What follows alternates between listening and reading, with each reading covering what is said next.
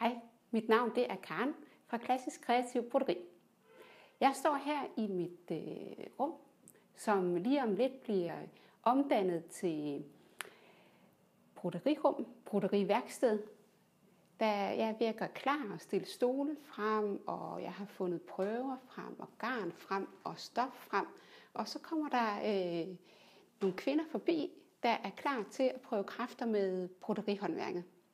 Jeg glæder mig som et lille barn, for det er første gang, at jeg starter helt for mig selv. Og især fordi, at det her det så er startskuddet til de næste mange Broderiworkshops. Men her kan I se, bordet er fyldt med prøver. Jeg går lidt tættere på. Bordet er fyldt med prøver og garn.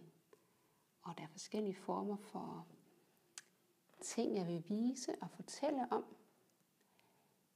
så man selv kan fortsætte med at lege, når man kommer hjem.